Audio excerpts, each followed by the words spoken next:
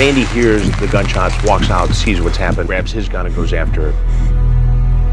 The worst thing about it all is it was Hollis that killed him. That's fucked up. When I started being the studio manager, Randy and Jay gave me a whole lot of rules. Nobody come up here, use his phone. Nobody can come up here and do that. So Fonz didn't like that. I didn't know who the hell Fonz was. Trying to find out it was Jay's cousin.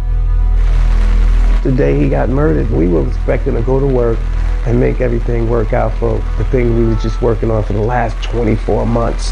And that was the day that Jay was murdered. It was the day everything came to a head. I'm getting ready to go to the studio, realize last night wasn't a dream. I leave, get in my car by myself, and I drive to Hollis. I'm looking at all these so-called friends that lived off him, that went around the world with him, and they all told me the same thing. Yo, Jay not here no more. He gone, ain't nothing you can do, just leave it alone. I became totally confused with that. That almost got me in trouble. Jam Master Jay. How do you sleep at night? You may not be the person that shot him, but you damn sure hang out with him. How do you feel when you look him in his face? I was accused of killing my best friend. All our business affairs deaded. Jay's legacy is being torn apart as well because everything that fell to dust. A cloud of suspicion is hung over the head of Randy Allen. He says he's not the murderer. He's Jay's best friend. Police sources speculate he may have been involved in the murder for insurance money. Turns out Randy would have a lot to gain financially if Jay died.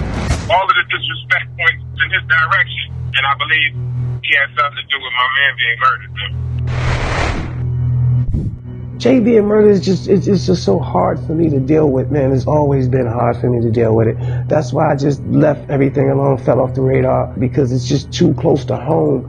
And that to me is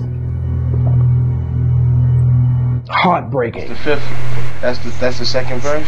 I'm sitting here talking about this murder. That's what this is about. Message 1. Yeah, I'm at your boy, MD. Post-gag news. Hot damn JR.